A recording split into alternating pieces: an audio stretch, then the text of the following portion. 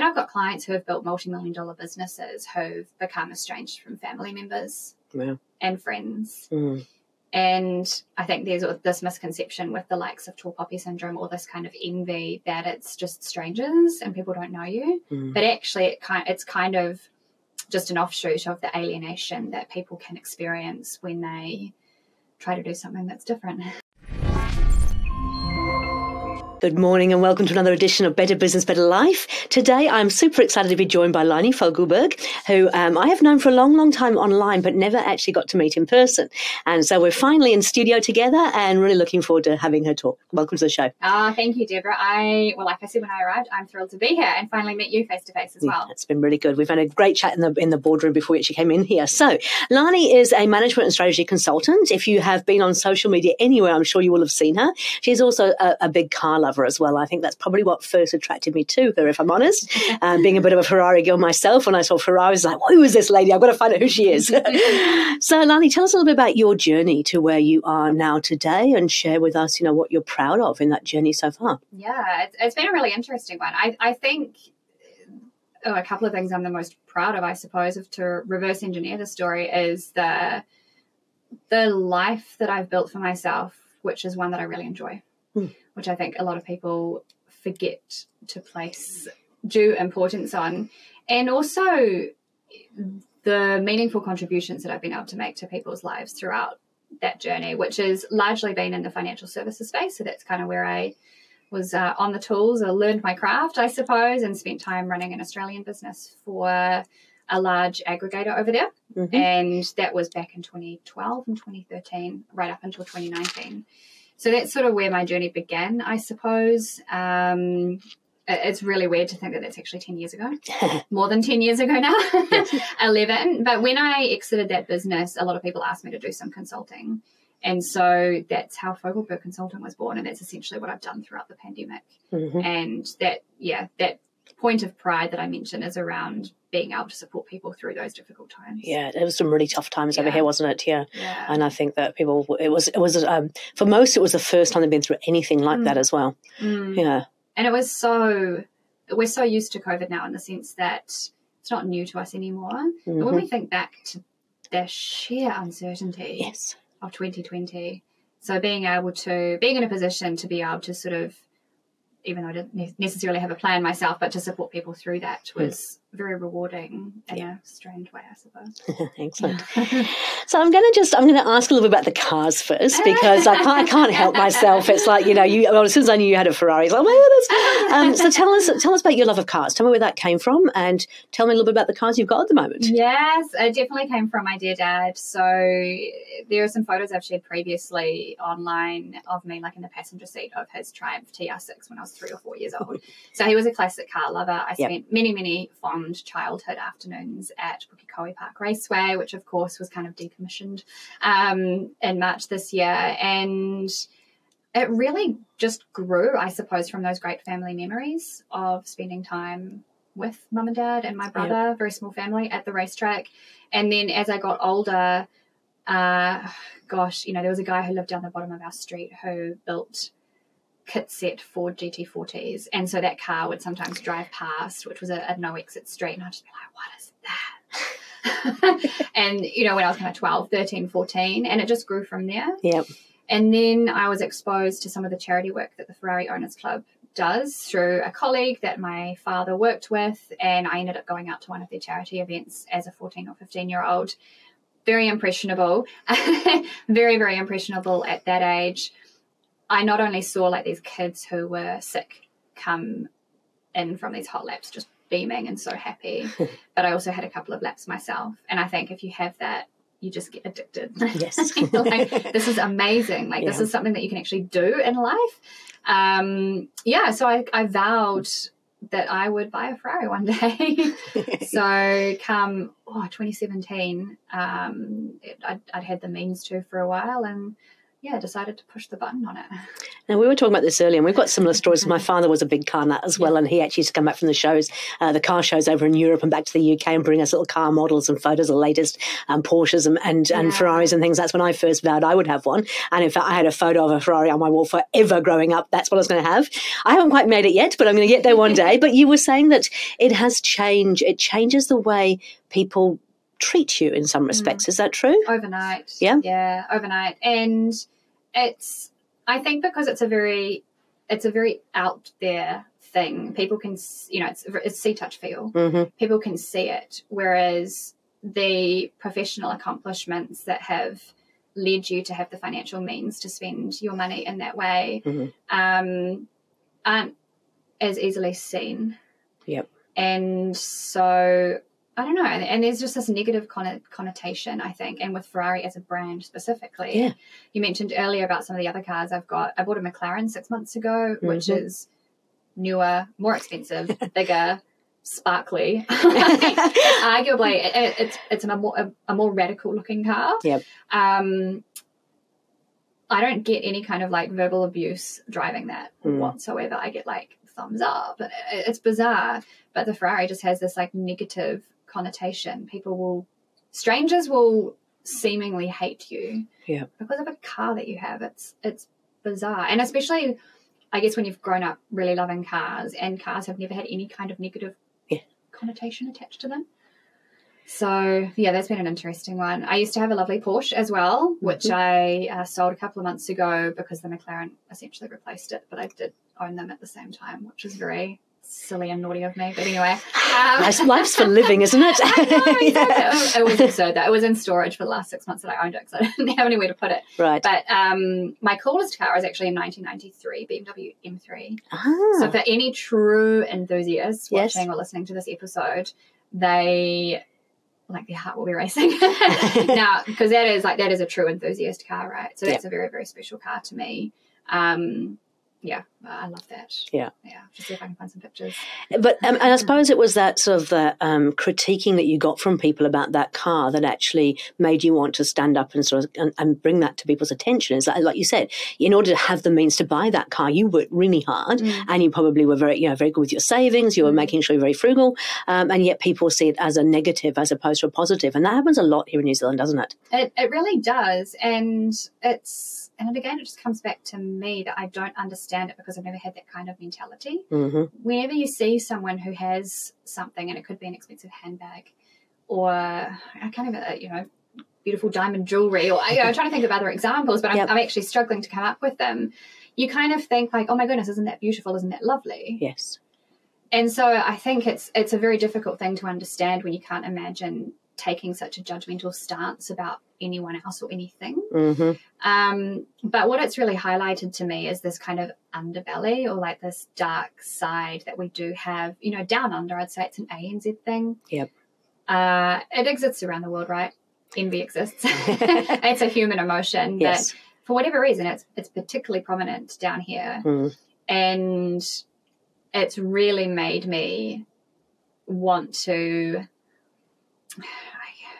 I spoke earlier about changing the culture, with you out in the boardroom, but it's really made me want to bolster people against those kinds of judgments because they are so prevalent. I don't know whether there's anything that I can do to change them, but I think it's really, really important that we do prepare people that if they are going to hang around and try to do something cool in New Zealand, that, hey, this unfortunately can happen. Well, so what probably will happen. So what can we do to actually support you to deal with that? So you do a lot of work with actually making sure people are mentally strong enough to deal with some of those things that are going to be happening to them. Yeah. And I've got clients who have built multi-million-dollar businesses who've become estranged from family members and friends. And I think there's this misconception with the likes of tall poppy syndrome, or this kind of envy that it's just strangers and people don't know you. But actually it's kind of just an offshoot of the alienation that people can experience when they try to do something that's different. Yeah. Well, it's funny, isn't it? I mean, we talked a little bit about this before as well, but the whole conditioning that we have as we grow up and what's expected of us, and we live our life trying to be what we think we should be, as opposed to just actually enjoying it. I mean, we're only here once, maybe more times, who knows? But this time we're here, and we've got to make the most of it, which is why I think you and I share a similar passion. It's like actually making sure you're doing what you love with people you love, making a difference, all that kind of stuff. 100%. And okay. And you talked about the fact that this is actually encouraging some of our young people to actually move away too, right? So in the country, we're potentially losing great young people because they are, well, first of all, they might be finding it a bit difficult over here, but then also they're not celebrated if they are successful. Tell me a bit more about that. And you mentioned the word celebrated as well, and I'm very much of the opinion that we don't necessarily need to celebrate success, because I think that's, you could argue that that's being greedy is not the right word, but just to not crap on it would be a really good start.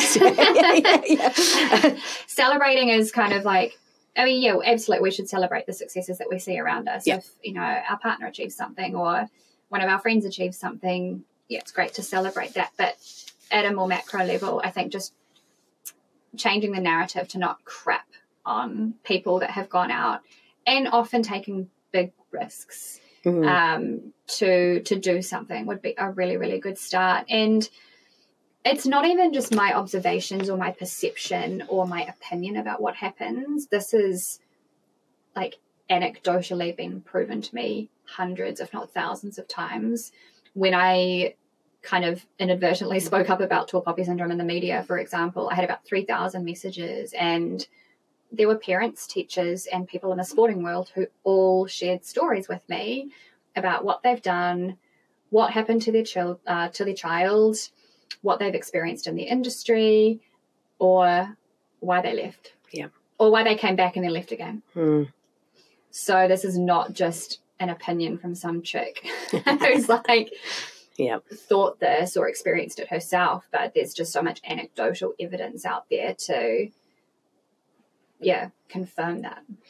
So, I mean, how do you help people with that? Because yes, it exists. We can't pretend it doesn't. So how do you see us as a whole being able to help with that, and what can we do? It's a very big question. It's a very big question. I spoke about this at the M2 Summit last year. I didn't speak about it. Sorry, I touched on it. That presentation was essentially how making high performance is accessible to as many people as possible was crucial for our social, economic, and environmental future in New Zealand. And one of the points that I touched on, particularly around the social aspect, was the narrative that we typically see in what I call our most prolific information sources. This also came up in many conversations I had off the back of another presentation I delivered last week with a group of CFOs and senior finance leaders, and it was around essentially the media. And the morning I delivered this presentation last week, I actually jumped onto the news, which I don't typically do, but I wanted to have some anecdotal stuff. And the first 6 headlines all had these terribly negative words in them, like stoush and like bogus, or like all of these very negative words. And we kind of see that. And what are our conversations comprised of? What is the stuff that we see on social media comprised of? It's largely opinions that people have formed from consuming this information. So I do think that we collectively, one of the big things that we can do is actually call it out when we see it. And Sir Ray Avery mentioned this in a video that he did recently with the Common Room. Collectively, what can we do? We need to call it out when we see it, especially when it's coming from the media. I could go into that so much. No, I was just thinking about, I actually stopped watching the news about 10 years ago. I decided it was not a great thing to be doing for myself. And I believe that I don't want to be uninformed, but I only want to be informed about things I can make a difference on. And some things we can't affect. So that was, and they're very negative. And I believe now with the current, economic downturn, recession, I'm traveling a lot at the moment, and I'm seeing in different countries, different ways that they're dealing with it. We are so negative. We're almost talking ourselves into a massive recession when the rest of the world is actually going, well, that's over and done with. How do we move forward? Did you see the post I made about the overhead motorway sign in Melbourne a few months ago? No, I missed that. No. Because I know that you obviously have spent a lot of time in Australia. Yes, Australia. And I was on the way from the airport. Oh, it was a positive reinforcement as opposed. Please share it. Yeah. On the way from the airport, I'd arrived on a Sunday because, long story. Anyway, I'd arrived on a Sunday, so I was cruising, and beautiful sunny day. I walked out of the airport, and there's this like beautiful warm air. Got into this Uber on my way to the hotel, and a few kilometres from the airport, there was one of those illuminated overhead signs with text on it, and it said, incident 3 kilometres ahead, merge right or left or whatever. Yep. And in that moment, I just thought, oh my God, does this not just perfectly summarise the difference in sentiment between a place like Melbourne or Australia versus New Zealand at the moment? Because if that sign was in Auckland, it would say, incident ahead, lane blocked. Yeah, you're absolutely right. It perfectly sums. I could not. It was just this penny drop moment. I could not believe how perfectly it summed up that difference in sentiment. Mm-hmm. Can do versus no. Yeah. Computer says no. Yeah. Exactly. And we do see it a lot. And I honestly do believe that our media has a huge part to play in this because they can actually change the narrative. And that's what people are listening to, looking at every day. Setting aside the fact that the very definition of an economic recession is GDP going backwards 2 quarters in a row. Mm-hmm. Our GDP went backwards by 0.6% in the quarter to the end of December 2022. Yep. So the media is like, the recession's coming up, everyone batten down the hatches or whatever. Mate, this is like 9 months ago. Yeah. We started going into recession like last year. Yes. Get with the program. Yeah. How are we getting out of it? How are we going to get that GDP back up? That's right. Yeah. Focus on what we can do as opposed to what's the past. Yeah. I mean, you would do a lot of this work with your companies that you work with as well. As like, we've got to have lagging indicators so we can actually see what's going on. We're really looking forward and going, actually, what can we do to move the needle? How do we actually change it going forward as opposed to worrying about what's happened? And the worst thing is we're in an election year as well, right? Yes. So the dialogue is all about who's the best and who did what and pointing fingers and all of that, as opposed to actually getting shit done. I said I wouldn't swear. No, it's perfectly fine. Everyone who knows me knows I swear. Okay, so that whole high performance thing is really, really important. What about resilience? Is that part of it as well? So that's, and this is kind of like I've got 2 missions, right? So I've got my entrepreneurial mission, which is to make, I call it relative high performance because it's, performance is relative to where someone's at, right? Sure. So, but making a higher level of performance accessible to as many business owners across Australia and New Zealand as possible so that we can get those kind of more nerdy outcomes, I suppose, that I'm driven by, which is essentially a greater level of productivity so that we can see a better country. Because obviously we're seeing the detriment of poor productivity at the moment with, low wage growth, expensive cheese, whatever. So that's like my entrepreneurial mission, and we'll obviously talk about that later. But my personal mission is going back to that first point of pride I mentioned. I'm very proud about the life I've crafted for myself, and the fact that I've got a very fulfilling, enjoyable life, which is conducive to the way that I want to live, and it feels bloody good, and I want other people to feel that way too. Because life is too short, like you said. So how do we do that? Well, we build confidence in ourselves to take the action that we know that we want to take in here, but that isn't necessarily the norm. And by bolstering ourselves against the barriers that we will invariably encounter, because life is life. So I do think that resilience is extremely important. I think we share similar kind of passions and beliefs. And I think, I always laugh because we live just next to the park, Western Park, and when we go for a walk in the mornings, they've got this beautiful playground, but it has all that rubbery stuff underneath the swings and the slides and things. And I kind of go, that's really nice, because it feels really nice to walk on.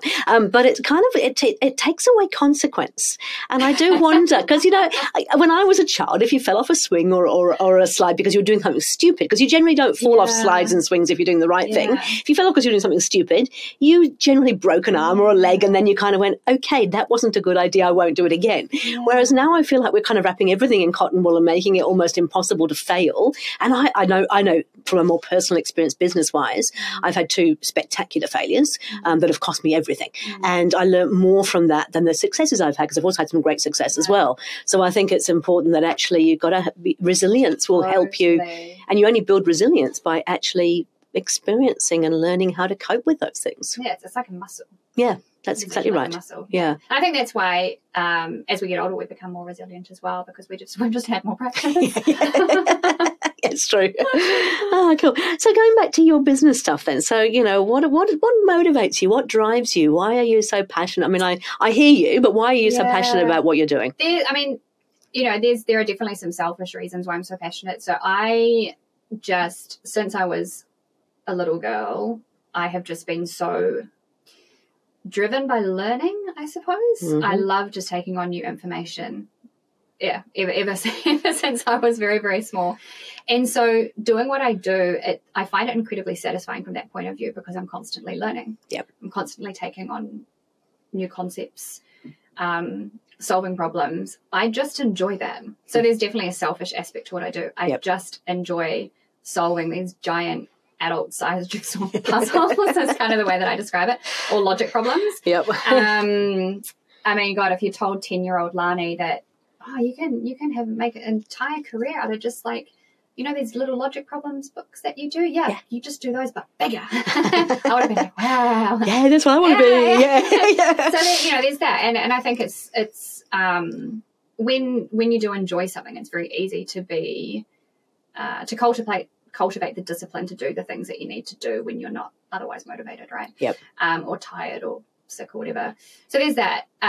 Secondary to that, I do think I was put on this earth for a reason. Yep.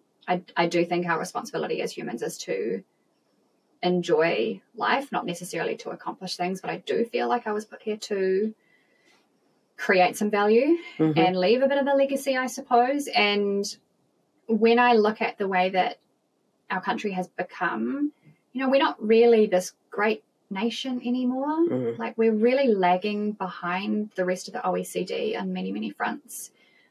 And it's quite sad. And I really would like that to be better.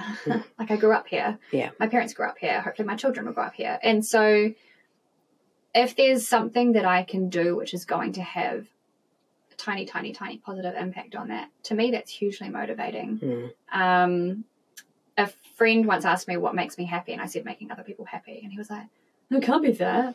That's bullshit." I'm like, no. The genuine satisfaction that I get from, especially in 2020, my goodness, ensuring that people's livelihoods remain viable. I think we're just intrinsically wired as humans to derive satisfaction from that. So, there's a big motivating factor for me to just have an impact. Yeah. Sounds terribly cliche. No, I'm sitting here and I think, I'm obviously quite a bit older than you, but we share the same passion. Part of me is, I'm not from New Zealand, but this is now my home. And I'm really disappointed as a country, because I think it's a beautiful country. There's huge potential, and I just see it going backwards. And my dream is, again, to leave the earth probably a bit earlier than you, but in a better position than when I came into it. And I derive huge pleasure out of helping people. And I just seeing them succeed. And my story, I'm driven a bit by the fact that I don't want anybody to not spend the time doing the stuff that they love with the people they love, because life is too short. It's fleeting. It's fleeting. And I had some lessons about that when I was very, very young. I experienced some I wouldn't say traumatic events. I feel like the word trauma is overused now, but a relative of mine was killed in a train crash when I was 10 and I witnessed a fatal accident when I was 14. Wow. And I feel like those kinds of things, they do stay with you in the sense of it's this immense kind of perspective that you get in your formative years. Yeah. So I think that has kind of, that definitely has given me, I suppose, this zest for life and appreciation for how short it is and how we must make the most of it as such. I just want a little note here. You talked about jigsaw puzzles and adult jigsaw puzzles. And we're talking about normalizing certain behaviors and things. I think it's really interesting. When I was growing up, I was a real geek. Like, I was always top of the class. I was naughty because I got bored in class. And so I was often also the naughtiest and the one that was stuck in the corner with, to behave. But I used to love things like jigsaw puzzles. And as I got older and I wanted to be part of the in crowd, they took the mickey out of me for me loving these things. So I actually kind of pushed it aside and went, can't do jigsaw puzzles because they're just geeky and nobody does that. And then as an adult, I remember sharing, I was doing a jigsaw puzzle at home on my own. I remember sharing it on Facebook. And people, always friends of mine, went, "We love our jigsaw puzzles." I thought, it's okay to do jigsaw puzzles. Yeah. I really had no idea. And it's a very simplistic version of how we kind of get brought up with things that people tell us we ought to, should do, or, you know, all these kind of constrictions around what is right and what is wrong and what we should do. And I'm guessing you must see a lot of that in business as well. Oh, totally, like life and business. I did a podcast episode in 2020 called Adulting is a Fallacy. And I can't remember, I had a subtitle as well, but I think I mentioned how sometimes I put like hundreds and thousands on my breakfast because I want to. Yes. Why not? And they're pretty. Yeah. I don't care if it's not appropriate for someone my age. And I do think that, personally and professionally, it's probably a slightly different conversation, right? Because there is an element of appropriateness that is certainly required in a professional context. But with the way that our lives and our professional lives now blend together, I do like how we're starting to see this much more human element come into our professional lives, and that appreciation for the fact that, well, actually, when I go home, I am just another human in my 20s or whatever. So I quite like that. And I think that's probably one of the reasons why I am so open and authentic online as well. Setting aside the fact it would just be too much effort to do anything else. To try and be something that you're not, right? Yeah. I think the sooner we actually learn that, the better. I wish I'd learned it a whole lot earlier, because I think Gino Wickman, who wrote the kind of the traction book and the stuff that I teach in EOS, he actually talked about the fact that if we're always trying to be something different for different people, it's a huge amount of energy we have to use to do that. And he talked about the fact when he had his 30th birthday party, his wife organised a surprise 30th birthday for him, and he had friends, he had family, he had colleagues, he had work people, and they all knew different versions of Gino. And so he literally arrived, and first of all, he was like excited. Then it was like, but who am I supposed to be with all these different groups of people? And that was his like aha moment of like, actually, if I was just myself and more authentic all the time, it's a huge, it's less energy wasted on things that are not important. Yeah. That was me in my early 20s though. Well, lucky you. And out of work planning, right? Yes. It's like, I don't know that I party. or things like that, right? Yeah. But even at this presentation last week, which I think there's about 300 people all up, largely over Zoom with like 50 or 60 people in the room. And I don't know if it was just in my head. I actually need to watch it. But I'm pretty sure I said, in that presentation, I mentioned something about not using perfectly crafted professional photos of myself because I wanted to make this a very human presentation. And the point I mentioned was that, like, earlier today I ate a bagel sitting on the floor of my lounge with my cat next to me in the sunshine. Yes. It doesn't make me any less intelligent or capable. Yes. So I just think that it's really important, and that can also be quite a little bit of a balm on some of the well-being issues that we are starting to see kind of as a result of the modern world and all of the crazy things that have gone on in recent years. Yeah, I was thinking my niece over in Australia, I was saying to you, she's 16 years old, they live a lot of their time online in the social world. And I think I try to be reasonably authentic online. But at the end of the day, I'm not going to tell you about every single down moment that I have, because nobody's going to want to hear all of that stuff, right? So you're going to get more positive than you are negative. And that probably is actually quite a genuine reflection of my life, because I'm mostly pretty positive. But they have this almost unrealistic kind of an understanding of what they should look like, how they should behave, what people live like, the looking like thing is scary. That freaks me out. Yeah. People are turning into clones with all this like cosmetic work. I know. It's quite hilarious, isn't it? You can look at them, they're all the same. But anyway, Stepford wives, I would call them. But the filters. The filters. I tell you what, I people actually use filters sometimes on their LinkedIn profiles. You kind of think, what must it be like? So you've been engaging with this person online for a period of time, and you finally get to meet them, and they're completely different. Oh, look, you've got small eyes. I thought you had massive eyes because all your vision. Texture. Yes. How about that? Yeah. Oh, dear. Okay, so we could get easily distracted in this, couldn't we? Yeah. So back to business. We've already been talking well over half an hour. So if you had to give kind of 3 really top business tips, what have you learned? Because you have grown and managed a large business. You've worked with business owners, multi-million-dollar businesses. What would be the 3 kind of top things that you would say you'd like to share? I actually wrote some notes on this because when I got your podcast brief, I don't like having conversations and then they're not being really genuine value for people taking their time to listen. Yep. And this is kind of on theme with what we've been speaking about, but doing the work to become the person that you need to be to achieve the things that you want to achieve.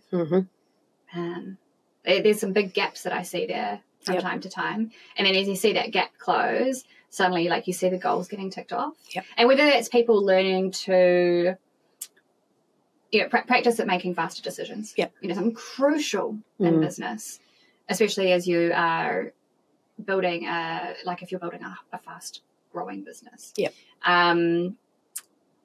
And then, on the flip side, maybe the more kind of personal side, recognizing the alienation that can potentially come in an entrepreneurial journey or in a business journey, and doing what you need to do to kind of prepare yourself for that, and cultivating the conviction that you need to hold within yourself to, help you stay connected to what you're trying to achieve when you've got kind of naysayers or otherwise coming up in front of you. So, working out what you need to do. Who do you need to be to achieve the things that you want to achieve? So important in business, especially if your mother-in-law is going to alienate you or whatever. It happens, and it's awful, but it's kind of like the compromise, right? It's like the price that you pay for succeeding in many cases.